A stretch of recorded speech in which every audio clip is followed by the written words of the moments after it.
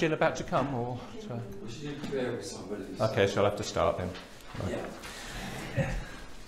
Right, we will start in prayer ourselves. Father, thank you for bringing us here today. Lord, I pray that you will teach us from your word, because I am inadequate for this. May the words of my mouth and the meditations of my heart be always acceptable to you, O Lord, my rock and my redeemer. Amen. Amen. 4 sessions now we've done on the same verse at the beginning, top there. They were continually devoting themselves to the apostles' teaching, to fellowship, to breaking of bread, and to prayer. If I wanted to, I could probably do another 10 sessions on the subject of prayer throughout the Bible. I will not be. This will be it. So,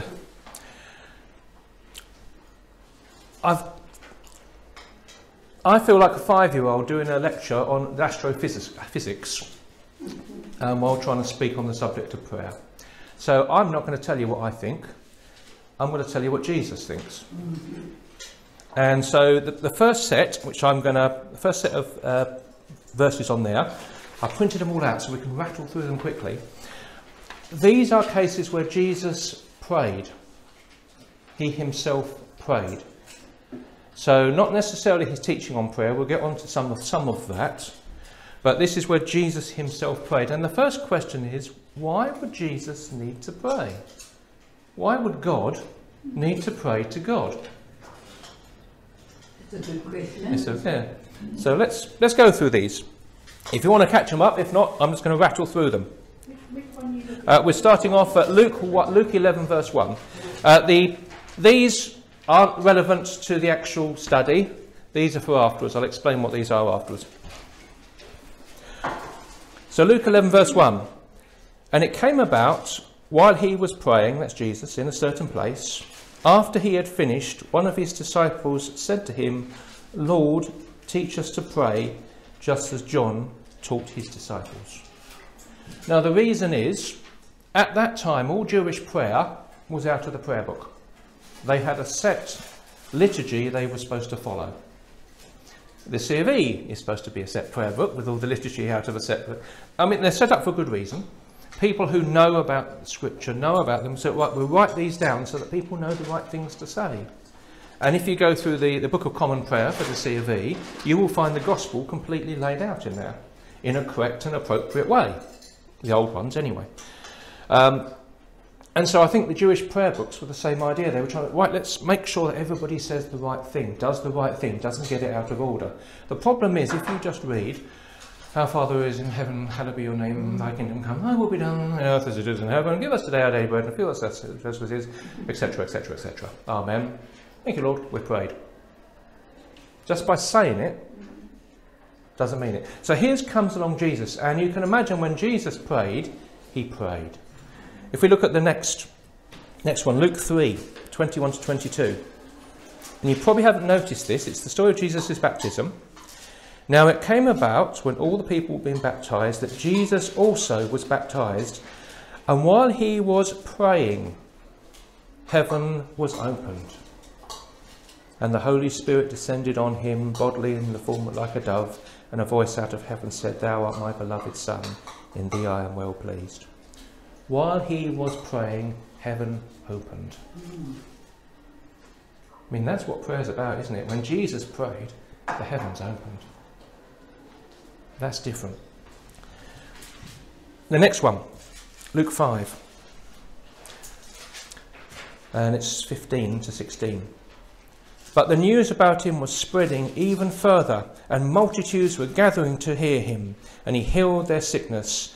But he himself would often slip away into the wilderness to pray. So here's even Jesus needing to spend time in prayer. And go on to Luke 6, 12 to 13. And it was at this time that he went off to a mountain to pray, and spent the whole night in prayer to God. And when day came, he called the disciples to him and chose 12 of them, whom he named apostles. So Jesus, who knows everything because he's God, had to spend a whole night in prayer before he chose the 12 apostles. And another mountain. This is after the feeding of the 5,000. So it's Matthew 14 this time. Matthew. Immediately, now Jesus had just fed the 5,000 plus. Before this, he had been rejected as being the Messiah and declared to be demon-possessed. He had spent a whole day preaching. He had had lots of problems. He had now found out that John the Baptist was dead, had been beheaded. He had sent his disciples away on a mission. They had come back bouncy. You can imagine you're down and you have all these bouncy people coming back. So he has to, as it were, debrief them, talk to them. He's got the grief of knowing that John the Baptist is dead. He's got the grief of knowing that that means he's next. So he leaves the area, gets on the boat, goes across the Sea of Galilee, wants to have some private time with his disciples, private time to pray. All the people leg it round. He has compassion. He then spends the whole day teaching. Then he spends the whole day breaking the bread. At the end of that time, everybody then says, this is wonderful, let's make him king by force and let's chuck the Romans out. So Jesus here sends the disciples away because they are very vulnerable to what the crowds think. And then he disappears up into the mountain. So just read this one. And immediately he made the disciples get into a boat and go ahead of him to the other side. And while he sent the multitudes away, and after this he had sent the multitudes away, he went up into the mountain by himself to pray. And when it was evening, he was there alone. I was looking up various different words for prayer in the Bible. In my Young's Analytical Concordance, which is all the authorised, there was, I think, 23 or 26 different words used for prayer, translated from Hebrew and Greek into prayer in English. You know, the Old English say, what are you doing? Pray tell. Some of them are like that. Some of them were, in some ways, I pray thee, tell me now. They're almost violent forms of prayer, if you like. It's demands. This type of one, the word I like best is a pouring out. Imagine where they used to have libations, where they pour out wine to God, or they pour out blood in the case of the Jews. This type of prayer is a pouring out. And you can imagine Jesus going up to that mountain. You and me would be, all right, I'm tired, I'm having a nap. This is what the disciples did, what everybody did. But Jesus went up there and he poured his soul out to God on the top of that mountain. Result being, the next morning that night he walked across the water at the Sea of Galilee. Matthew 19. There were some children were brought to him that he might lay his hands on them and pray. And the disciples rebuked them. But Jesus said, suffer the little children to come unto me. Remember that one? We always think about Jesus blessing the little children, but it's no, he prayed for them. And I suspect when Jesus prayed for you, you knew you were prayed for. Yeah. Back to Luke again, Luke 9. And it came about, while he was praying alone, the disciples were with him. He started questioning them, saying, this particular section comes at the end of a period in Jesus' life and the disciples, which I would call remedial training. He had realised his disciples were a lot thicker than he thought they were. And so he had taken them off into a Gentile area and he had been retraining them and retraining them and retraining them. And this is the point when he wants to find out have they learnt. And so Jesus is praying before he asks this question. Who do the multitudes say that I am? And they answered and said, John the Baptist. Others say Elijah. But others, one of the prophets of old has risen again. And he said to them, but who do you say that I am? And Peter answered and said, you are the Christ. The Christ of God. So this is Jesus. Please, Lord, please, Lord, please, Lord, let them learn. He's begging, let them learn, let them know. Another prayer, Luke 22. Slightly different one, this one. Luke 22, 31 to 32. And there's Jesus speaking to Simon Peter. Simon, Simon, behold, Satan has demanded permission to sift you like wheat, but I have prayed for you, that your faith may not fail. And you, when you have turned, will strengthen your brothers. That word is the word, that praying there is the word for begging. Jesus had begged God for Peter. Now a great big long one, Matthew 26. In some ways, one of Jesus' most is the most important prayer. Matthew 26, it's 36 to 46. Then Jesus came with them to a place called Gethsemane and said to his disciples, "Sit here while I go to pray."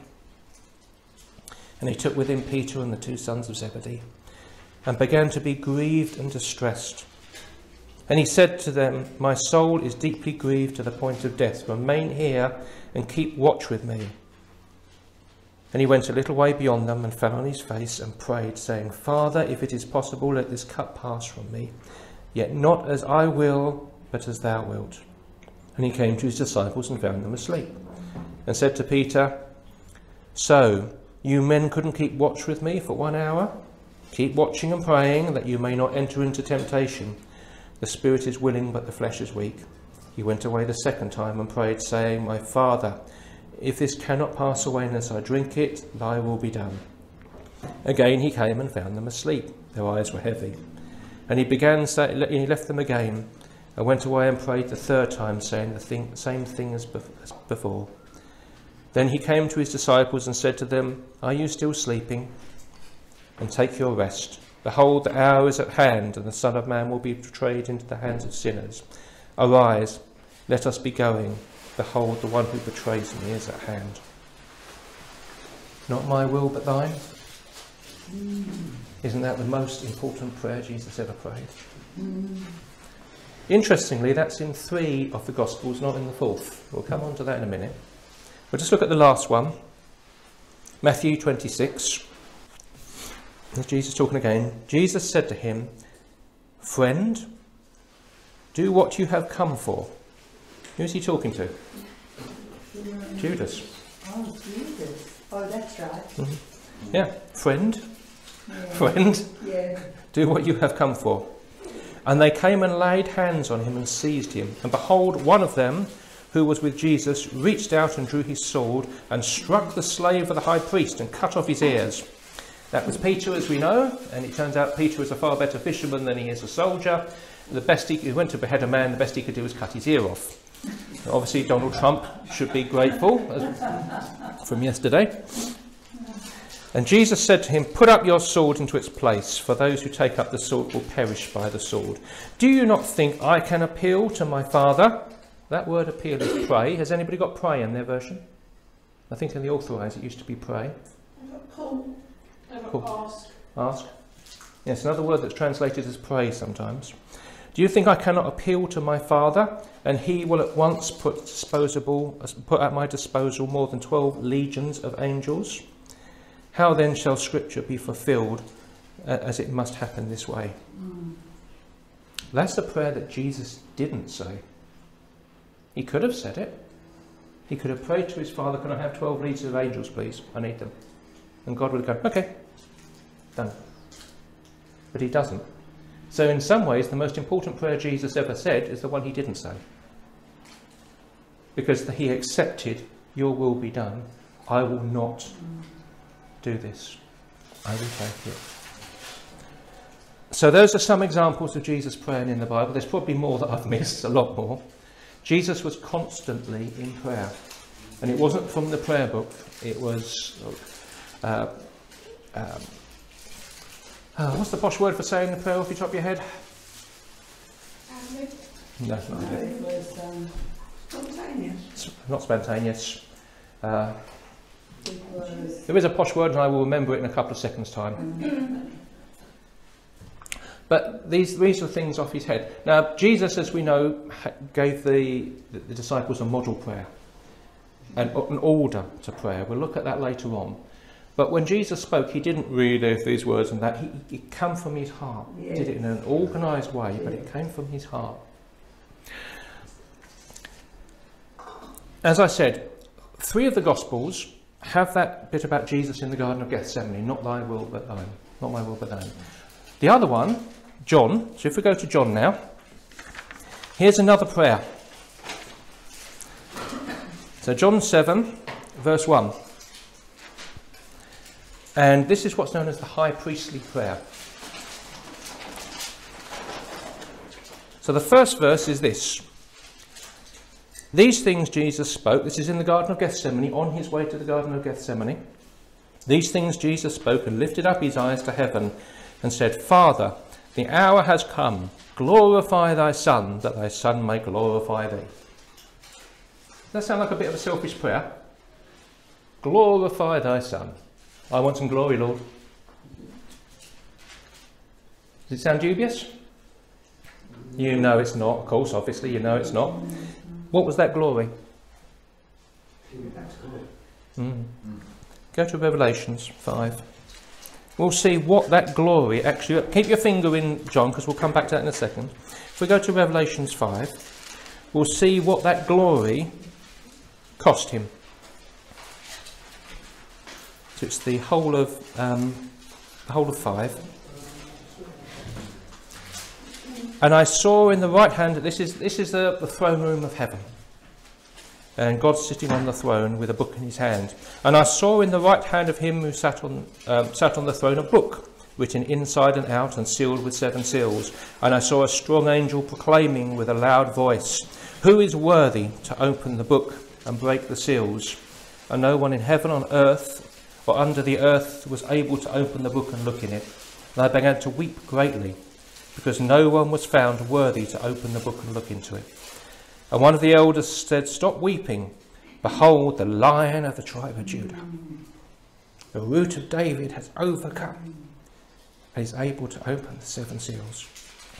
And I saw between the throne with the living creatures and the elders a lamb standing as if it had been slain, having 7 horns and 7 eyes, which were the 7 spirits of God sent out into the earth. And he came and he took out of the right hand of him who sat on the throne.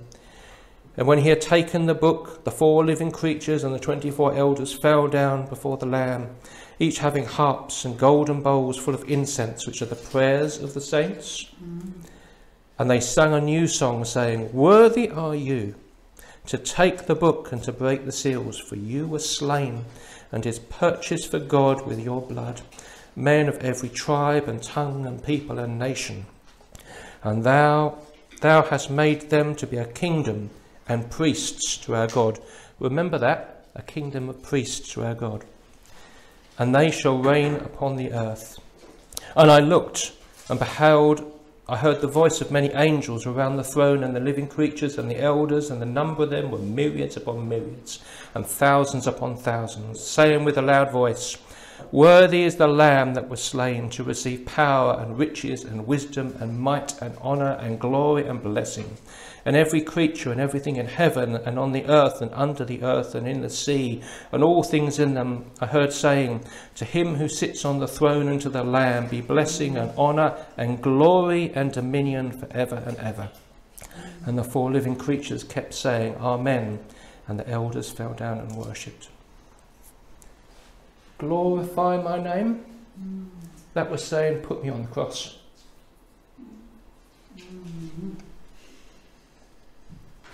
Some way that's the same prayer that Jesus said, not my will but thine. I wonder how much of that was actually prayed that Peter and John and James heard Jesus praying. I wonder how much of this was on there. That's the same prayer. Let's go back to John. Let's read the rest of it. Jesus spoke these words, lifted up his eyes to heaven, and said, Father, the hour has come. Glorify your Son, that your Son also may glorify you, as you have given him authority over all flesh, that he should give eternal life to as many as you have given him. And this is eternal life, that they may know you, the only true God, and Jesus Christ, whom you have sent. I have glorified you on the earth. I have finished the work which you have given me to do. And now, O Father, glorify me together with yourself, with the glory which I had with you before the world was. I have manifested your name to the men whom you have given me out of the world. They were yours. You gave them to me, and they have kept your word. Now they have known that all things which you have given me are from you. For I have given to them the words which you have given me, and they have received them, and have known surely that I came forth from you, and they have believed that you sent me. Does anyone else want to read something? I ask on their behalf. I do not ask on behalf of the world, but on those whom you have given me, for they are yours. And all things that are mine are yours, and yours are mine. And I have been glorified in them. I am no longer in the world, and yet they themselves are in the world. And I come to you. Holy Father, keep them in your name, the name which you have given me, that they may be one even as we are. While I was with them, I was keeping them in your name which you have given me, and I guarded them, and not one of them perished, but the son of perdition, so that the scriptures would be fulfilled. But now I come to you, and these things I speak in the world, so that they may have my joy made full in themselves. I have given them your word, and the world has hated them, because they are not of the world, even as I am not of the world. I do not ask you to take them out of the world, but to keep them from the evil one. They are not of the world, even as I am not of the world. Sanctify them in the truth. Your word is truth. As you sent me into the world, I also have sent them into the world. For their sakes I sanctify myself, that they themselves also may be sanctified in truth. I do not ask on behalf of these alone, but for those also who believed in me through their word, that they may also be one, even as you, Father, are in me and I in you, that they also may be in us, so that the world may believe that you sent me. Yes. And the glory which thou gavest me, I have given them, that they may be one, even as we are one.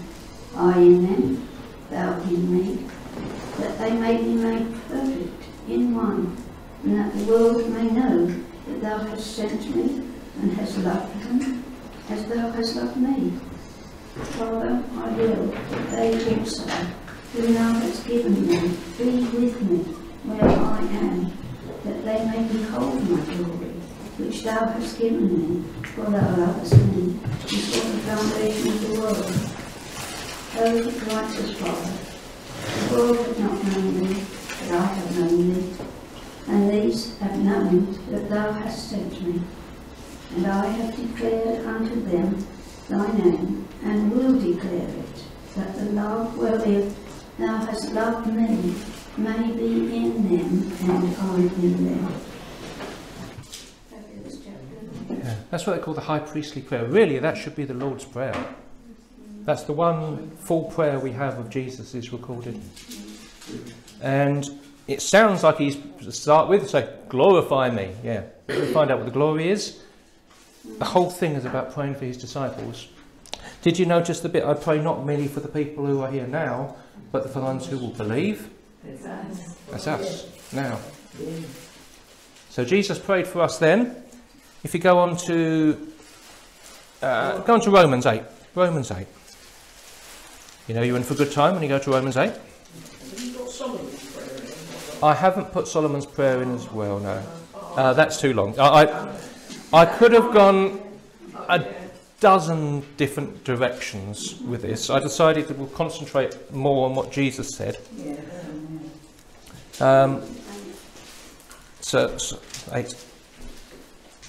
So Jesus was praying for his disciples then. It's Romans 8:33. Who will bring a charge against God's elect? God is the one who justifies. Who is it who condemns?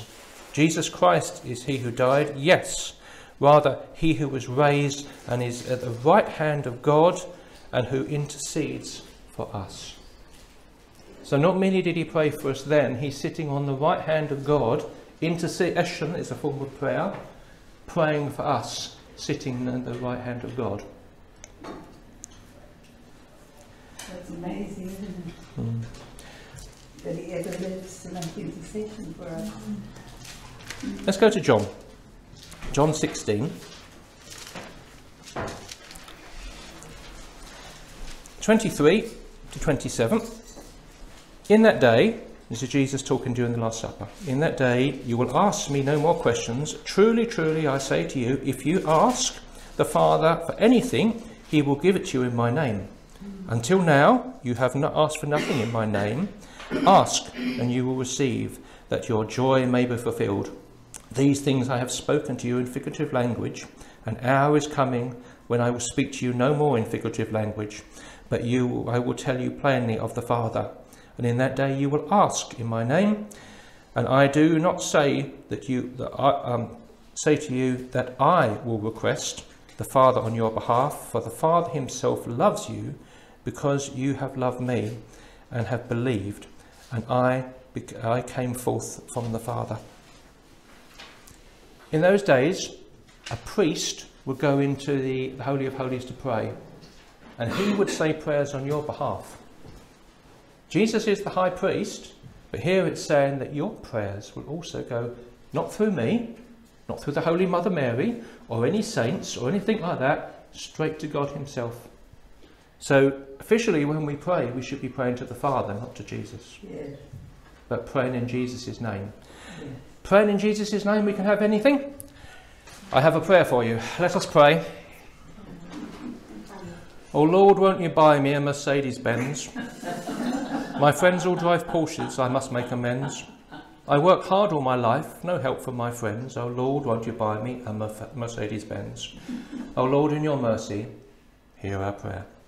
Oh Lord, won't you buy me a colour TV? Darling for dollars is trying to find me. I wait for delivery each day after 3. Oh Lord, won't you buy me a colour TV? Lord, in your mercy, hear our prayers. Oh Lord, won't you buy me a night on the town? I'm counting on you, please don't let me down. Show me you love me and buy the next round. Oh Lord, won't you buy me a night on the town? We ask this in the name of Jesus. Amen. A Mercedes-Benz will be turning up outside immediately. Famous pop song from somewhere in the past. Do you think that's what it means? I know you lot don't know that, but that's what it says. Ask everything in Jesus' name. So what does that mean? Yeah. So the question is, what does that mean? Let's turn over. Let's turn over. If you want plain speaking, go to James. So let's go to James 4. James 4 to start with. James doesn't take prisoners. So it's James 4, and it's the first 10 verses. What is the source of quarrels and conflict amongst you? Is it not the source of your pleasure and wage war in your members? You lust, and you do not have. You commit murder. He's writing to a Christian church here. You commit murder, you are envious and cannot obtain. So you fight and quarrel, and you do not have because you do not ask. You ask, and you do not receive, because you ask for the wrong motives, so that you may spend it on your own pleasures. You adulteresses, do you not know that friendship with the world is hostility towards God? Wherefore, whoever wishes to be a friend of the world makes himself an enemy of God.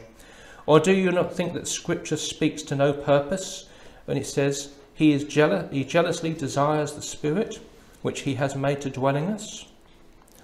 But he gives greater grace, therefore, and he says, God is opposed to the proud, but gives grace to the humble. Submit, therefore, to God. Resist the devil, and he will flee from you. Draw near to God, and he will draw near to you. Cleanse your hands, you sinners, and purify your hearts, you double-minded. Be miserable and mourn, and weep. Let your laughter be turned to mourning, and your joy to gloom. Humble yourself in the presence of the Lord, and he will exalt you. That's Jesus' half-brother. You ask amiss. If you look on the notes there, you got a picture of the priest. Can you remember the tabernacle? The tabernacle in the wilderness when it was first set up, the simpler one than you went through past the altar, you went past the laver, you went into the holy place. In the holy place on one side, You set it up in the hall once. Oh yeah, I did. You're right. It was lovely. Yeah. It was good. Don't have any people got it. On one side you have the table of showbread with the purified perfect bread. On the other side you have the candlestick.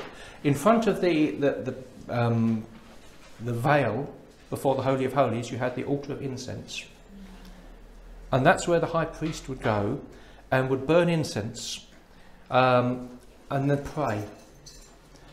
And if you look on the other picture there, Nabad and Abihu. Do you remember the story of Nabad and Abihu who burned strange fire? Yes. The fire on the altar was only to be taken, or fire on that altar of incense was only to be taken from the main altar outside, nowhere else. And only a certain incense was used. And they, for some reason, decided they were going to take fire from somewhere else and burn the incense, and God killed them, just like that. Which is did that when they knew.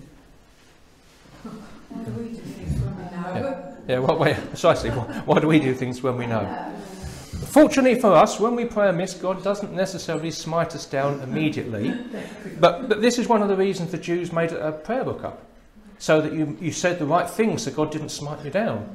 It's one of the reasons the Church of England does it, so the Church of England doesn't smite you down, or the Catholic Church doesn't smite you down. It's one of the reasons behind it. But for whatever reason, they were asking amiss. They were asking in the wrong way for these things.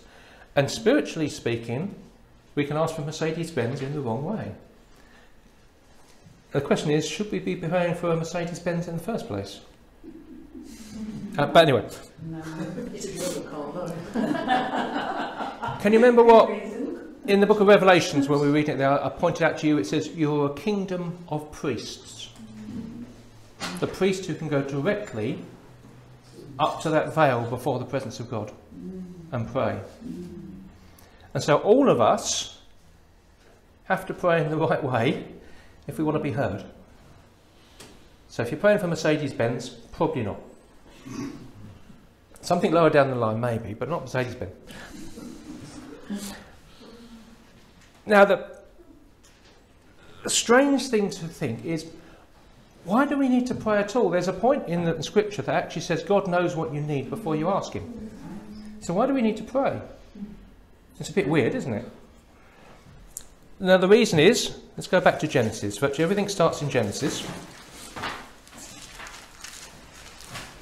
And by understanding this, we'll understand one of the main purposes of prayer. So Genesis 1, and it's 27 to 31.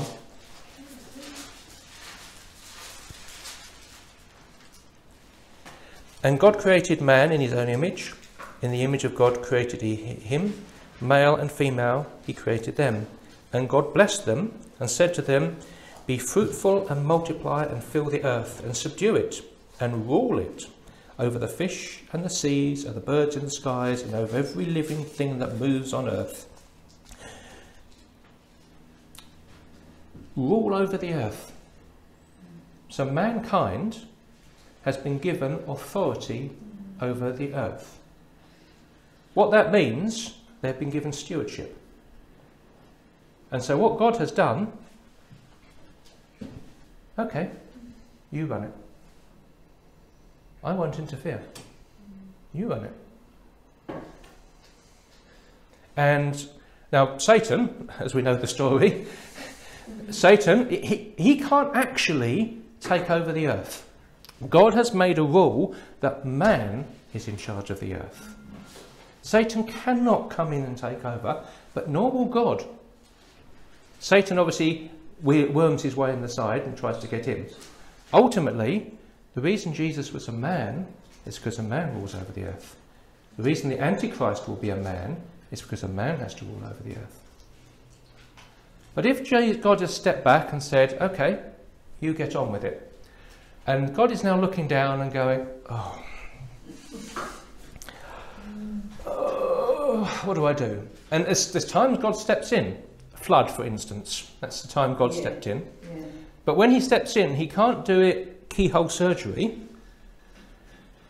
So why doesn't God kill all the nasty people? Why didn't God kill Hitler? Why doesn't... God actually can't do keyhole surgery like that. He has to do, right, judgment, everybody. And God won't interfere on the earth unless he is asked by man. So one of the main reasons for prayer is that God, he wants to interfere, he wants to do things, but he can't unless we ask him. Remember Jesus went to... Because he gave us dominion. Yeah. So.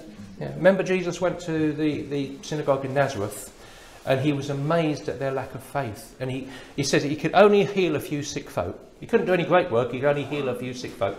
I would be happy to heal a few sick folk. But he was amazed. Jesus could not do it because of their lack of faith. God will not help because of our lack of faith. Go to Ezekiel 22. There's a famous verse there. When a city was under siege, what would happen is the enemy would attack a certain section of the wall, and they would try to knock it down. And once they had knocked a hole through the protective wall, they would obviously then attack. And the bravest men would go and stand in that hole. And they would then fight face to face with the enemy. So Ezekiel 22, it's 25 to 31. There is a conspiracy of her prophets. Here God's talking about the prophets who are lying. So they're lying to Israel. Basically there's a hole in Israel. There's a big whacking hole knocked by the enemy into Israel. Idolatry and everything else is coming in here. And God is looking to see who is willing to stand in that gap and protect my people from this lie, from this idolatry that's coming in. There is a conspiracy of our prophets in the midst of her, like a roaring lion tearing the prey. They have devoured lives. They are taking treasure and precious things. They have made many widows in the midst of her. Her priests have done violence to my law. They have profaned my holy things. They have made no distinction between the holy and the profane. They have not taught the difference between the unclean and the clean. They are hiding their eyes from my Sabbaths. I am profaned amongst them. CV? Anyway, I digress. Her princes within her are like wolves tearing the prey and shedding blood and destroying many lives in order to get dishonest gain. Her prophets have smeared whitewash on them, seeing false visions and divining lies. They are saying, "Thus saith the Lord God," when the Lord God has not spoken. The people of the land have practiced oppression and committed robbery. They have wronged the poor and the needy. They have oppressed the sojourners without justice. I searched for a man amongst them who would build up the wall and stand in the gap before me for the land, that I should not destroy it, but I found no one. I have poured out my indignation on them. I have consumed them with the fire of my wrath. Their ways I have brought upon their head, declares the Lord. The person he wants to stand in the gap is a prophet, someone who will say the word of the Lord. When we pray, often we are standing in the gap. So with the C of E at the moment voting for blessings of same-sex marriages, those of us who believe that that's probably not the best thing, it's allowing the sin into the church. Do we stand in the gap? Do we pray to stop sin coming into the church? To stop lies? They're telling lies to people. Yes, God will bless you. No, he won't.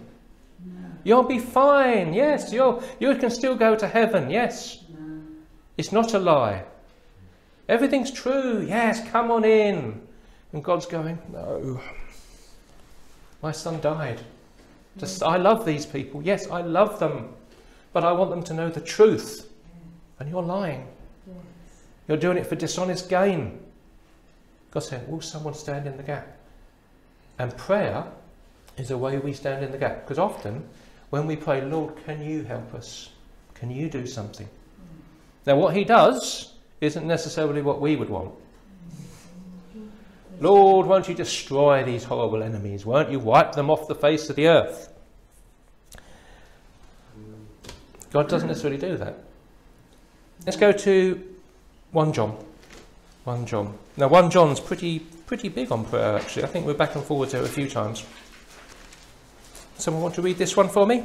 So it's 1 John chapter 3, 18 to 22. Dear children, let us not love with words or tongue, but with actions and truth. Are we reading that one? Yeah. Here we go.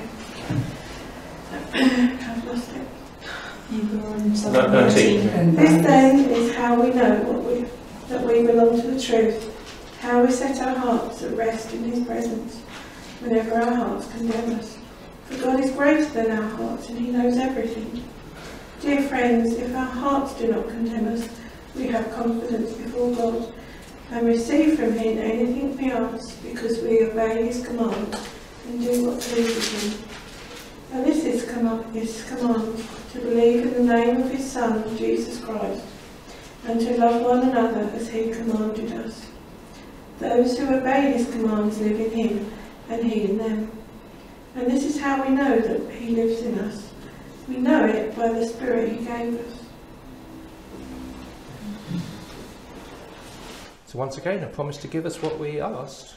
But if what we're asking is in his will, we can ask God for things that we think is a good idea, but he's going, actually no. I can see why you think that, but it's not a good idea. Think of poor old Job. We'll get on to poor old Job. He didn't know what was going on at the time. He thought he was the most miserable worm on earth, that he'd been abandoned by everybody. Everybody was having a go at him. But what was going on, and he didn't know it, there was a trial going on. And it wasn't him who was on trial, it was God. Because Satan had accused, Satan means the accuser, he had accused God of being wrong about humanity. Of being wrong that humans only are interested in what they can get out of you. And now God, as it were, stepped off his throne and got into the box of the accused, and the person he called up to defend him wasn't an angel, it was Job. And God couldn't say to Job, here mate, this is what we're doing. Just do it and I may see you all right, okay? Because that's cheating. So here's poor Job. He doesn't know why all these horrible things are happening to him that Satan's doing. He thinks it's God. But at the end, when it comes to those final words, he says, I don't know why this is happening to me, but I accept that God is just. And I will believe in him. And that's the moment that everyone in heaven was listening to his words. Because according to his words, God will be found innocent or guilty. And God was found innocent. And a man defended God. That's what the church is doing. As mankind, we are defending God by our actions. And some of the things that happen to us, some of the things that happen in the world, the Christians have been slaughtered across the world. But we are defending God. Anyway, I digress. You've got a picture of Job down there actually as well. First prayer, often Genesis 20. Let's go to Genesis 20. As I've said many times before, the first time a word or an idea comes into the Bible is often sets the tone for how it is to be understood in the Bible. And the first prayer is actually commanded by God. The first prayer I can find. And at the top of this particular chapter, chapter 20, I've got Abraham's treachery. There's the title. Anybody else got that? Yeah, I've got Abraham deceives Abimelech. Yeah. So treachery, I think, is a bit of a hard word, but in those days, if a king wanted a wife and he sees somebody else with a beautiful woman, that's simple, just kill the husband. You don't have to go through the divorce process. So Abraham got Sarah to say, "He's my sister," which is half true because it actually is his half sister. And Abimelech sees her and does what kings do, takes her. God has a word with Abimelech on the subject. And if we go to verse 7, first time prayer is said in the Bible. Now therefore, restore this man's wife, for he is a prophet, and he will pray for you, and you will live. But if you do not restore her, know that you shall surely die, you and all who are yours. So here's the first mention of prayer in the Bible. If you like, one sinner praying for another sinner. And it's commanded by God. One sinner is to pray for another sinner and they will be saved.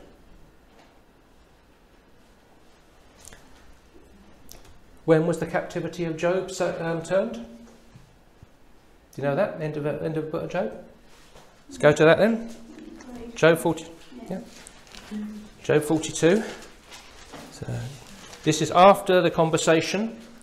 After God has dealt with Job, actually praised Job, he comes to deal with these three friends.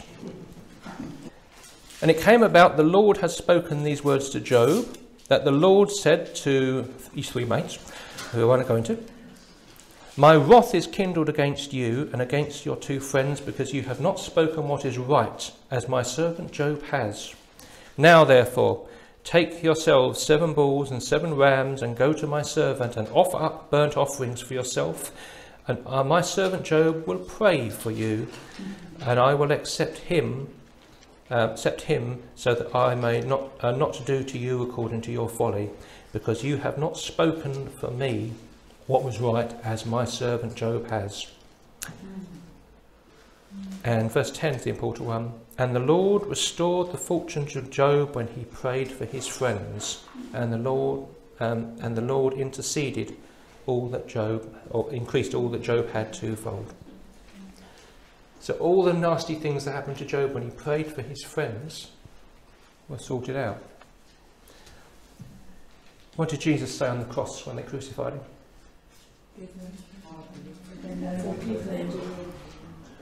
Now, whether that was to do with the people who were driving the nails in, or whether that was to do with the Jewish leaders, I don't know. It doesn't say. What did Stephen say when they were stoning him to death? Do not let this sin come up against them. Let's go to Revelations. Possibly a slightly misunderstood section. We're going to talk about censers again. We're talking about prayer and incense and prayers of the saints. And it's 1 to 5. And this is when Jesus, the Lamb, had finished breaking the seals in the book. And when he broke the 7th seal, there was a silence in heaven for about half an hour. And I saw the 7 angels who were standing before God, and 7 trumpets were given to them. And another angel came and stood at the altar, holding a golden censer with much incense in it was given to him. And he laid it on it, and onto it the prayers of all the saints upon the golden altar that was before the throne. And the smoke of the incense with this prayer and the saints went up before God out of the angel's hands. And the angel took the censer and filled it with fire from the altar and threw it to the earth. And there followed peals of thunder and sounds and flashes of lightning and earthquakes. So when you first think of that, this censer being thrown down, what do you think? What do you think these prayers were for? For judgment? Lord, look what these horrible people have been doing to your people. Have judgment upon them. Put it and then throw it down. That's how it certainly appealed to me when I first looked at it. This is the judgment, all the prayers of the saints for destruction of their enemies. Throw it down and do it. But is that what Jesus told us to do? No. What did Jesus tell to do to our enemies? Pray for them. Pray for them. To love them. So that was mercy. Yeah. So we've now got judgment is about to start on the earth. Yeah. The earth is about to be destroyed, almost virtually destroyed. But the prayers of the saints are being thrown down to the earth, and the prayers are going up for their enemy, to save people. So this is actually the opposite to what it appears on the surface. If you go back a chapter, back to 7,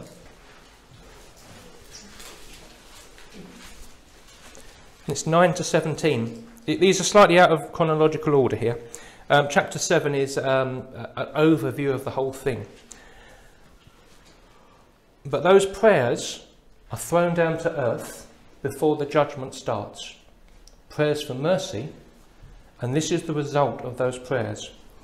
And after these things I looked, and behold, a great multitude, which no one could count, out of every nation and all tribes and peoples and tongues, standing before the throne and before the Lamb, clothed in white robes, with white palms in their hands. And they were crying out with a loud voice, saying, Salvation for our God, who sits on the throne, and to the Lamb. And all the angels who were standing around the throne and around the elders and the 4 living creatures, they fell on their face before the throne and worshipped. Even in judgment, there's a prayer that, Lord, in your judgment, remember mercy. These prayers that are on that altar are not prayers for judgment, they're prayers for mercy. The earth is doomed, the earth system is doomed, Satan is doomed, but there's people who need to be saved. You have the witnesses, the Jewish witnesses who go out into the earth. What we're doing is we're praying for them. We're praying for those missionaries that God will send out into the worst time this earth has ever known. We're praying for those people of the earth, and multitudes upon multitudes will be saved. So our prayers, these things we say in the earth, oh Lord, yes Lord, can I pray for the world? Pray for the hungry, I'll pray for... Yeah, that's not what it's supposed to be. But God hears those prayers. I think of prayer as walking into the throne room of God. And there's God on his throne, and you walk in. Imagine a servant walking in before his master. Yeah. Yeah. When the command, for the tribulation, was praying that this might not happen in the winter. Yeah. When the bodies are full, praying that And we're praying for our enemies. But so you can imagine all those true Christian prayer is praying for other people. Yeah. It's not praying for ourselves. A bit of Zen Buddhism for you. I did Greek stuff last time, we'll do Zen Buddhism this time. An older monk was trying to explain to a younger monk what heaven was like. And he said, well, it's like this. Imagine a room full of food, loads of food, but you can only eat it with chopsticks. And one group came in there, but the chopsticks were enormously long. And they're trying to get it up to them, and they can't. And they all go away starved. Another group come in, but instead of trying to eat themselves, they feed it to others. Yeah. And they were happy and clean. Now, that's obviously Zen Buddhism, it's not what we're talking about. But you get the idea. If we're praying for ourselves all the time, Lord, I want this, Lord, I want this, do that, oh, stop this happening to me. If we're praying for others, and they're praying for us, and if all of us are working out what the will of God is, this church was dedicating itself to the teachings of the apostles. It was dedicating itself to fellowship. It was joining in with the mission. It was giving itself. It was joining in with, they were a family. The table of the Lord was a family, a household. And now they're praying for each other. They're praying for their enemies. They're praying for that. And over all of that, you have the Holy Spirit. That's why this church was so spectacularly successful in spiritual terms. In physical terms, when we get to the next time, we'll get onto persecution. But that's what every church is supposed to be like. Praying for, not for ourselves, not praying for, but praying for others according to the will of God. Finding out what the will of God is. They were finding out the teaching of God through Jesus, through the apostles. This is what he's telling you to pray for. This bookmark you've got, it's not really my work. I've nicked it off one of my favourite teachers who went through the whole of the Bible and found out all the things that it tells us to pray for. So on the section that with a red bit on it, that's all the things we are specifically told in Scripture to pray for. There's quite a lot in there. You notice he put ourselves at the bottom. So hopefully you'll recognise quite a few of those from where they come from in the Bible. On the other side, the components of prayer. So one bit is how our prayer is supposed to be structured and ordered. So it's not supposed to be haphazard. Most of us don't have a proper prayer time. We're just sitting there and go, oh Lord, I've got a busy day tomorrow, can you help me? Whatever, and then go to sleep. If it's like me, as soon as you kneel down, you're asleep on the floor. Just like the disciples, we're in good camp, but that's not how it's supposed to be. Let's go to Matthew 6. Let's go to Matthew 6. The Lord's Prayer, as is known, or the prayer that Jesus taught his disciples more accurately. We'll finish on this. Hopefully you will know it off by heart. What I want to look at though is the way it breaks it down, the way it controls it. So we start off with verse 5. And when you pray, you are not to be like the hypocrites, for they love to stand and pray in the synagogues and on the street corners in order to be seen by men. Truly I say unto you, they have their reward in full. But you, when you pray, go into your inner room, and when you have shut the door, pray to your Father who is in secret, and your Father who sees in secret will repay you. And when you are praying, do not use meaningless repetitions like the Gentiles do, for they suppose they will be heard by their many words. Therefore, do not be like them, for your Father knows what you need before you ask him. There's a weird one, isn't it? Your Father knows. So, and when we look at this, pray like this way. Our Father who is in heaven. You're children of God. Yeah. Our Father. Yes. Hallowed be your name. Who does hallowing? Who does the sacred stuff? Priests. Priests. So we're priests. Thy kingdom come. Who's in a kingdom? Subjects. The subjects of the king. Your will be done. Who does the will of their master? The servant. Give us this day our daily bread. Who has to hold their hand out and ask for daily bread? A beggar at the gates. Forgive us our sin or our debts as we forgive those who forgive us our debts. Who asks for forgiveness of debts? Those in criminals, basically. We're debtors, we're criminals before the presence of God. And lead us not into temptation, but deliver us from evil. No, the evil one. Or the evil one, sorry, the evil one. And Stephen, that's where I've got a problem with the church, the generic evil, when we should be saying the evil one. Yeah. Because if it's generic, you don't take it seriously. Yeah. But if it's the evil one, you do. So I don't think we should have changed it. Yeah, I think in this one in Matthew here, I've just got evil, but in one of the other ones, it's got the evil one from it. And I never pray the prayer now, evil. I always say the evil one. Because to me that makes it much more powerful. Yeah. I mean, that last bit makes us blind. Lead us. We can't see where we're going. It's like a blind man. Yeah. So you start off from being the Son of God, the child of God. You're a priest. You're a subject of his kingdom.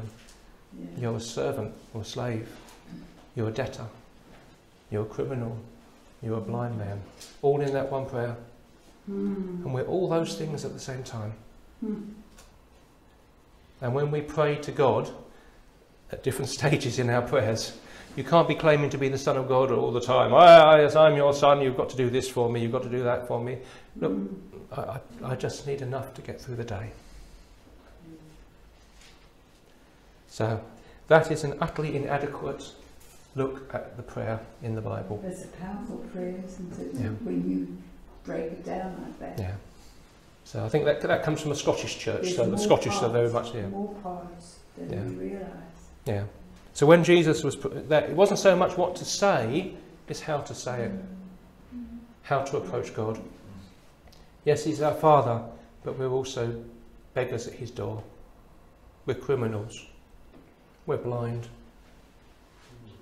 And so that's what we have to recognise when we come into the presence of God. And that's why it has to be structured. That's why we have in the church, we have obviously confession of sins and things like that. So we follow the order through. And that's why when they did the prayer book, they put those things in there. But it has to be more than just saying the words in a prayer book. It has to be in our hearts to understand. And that's where we are miserably failures. And with the apostles, we find ourselves fast asleep while he is praying desperately for us. Jesus in the Garden of Gethsemane was praying for us and we were asleep. And I guess most of us still are. On that note, I will inadequately pray. Oh Lord God, if we could see your throne room, if we could see the angels standing amidst them, and when we walk into it with prayer to speak to you, how different would be our words. Lord, we need to know your will, and we need to have the strength, the grace to do it, no matter what. Lord, you have commanded us to pray for others. You have commanded us to pray for this world, to bring them your word and your light. Father, help us. Amen. Amen. And amen. Thank you, Stephen. Thank you all. Thank you all. I've gone over too long again, I do apologise. No, I'm a bit excited to see Wimbledon.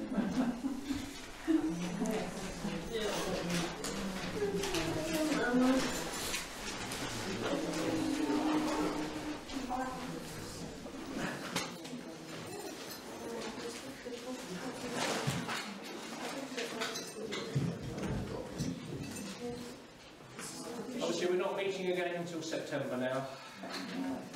I realise that many of you won't be off on holiday over the August, as you don't necessarily have young children to worry about. It never works like that. No. You're babysitting, is it? Or go with me, yeah. Oh, you'll go.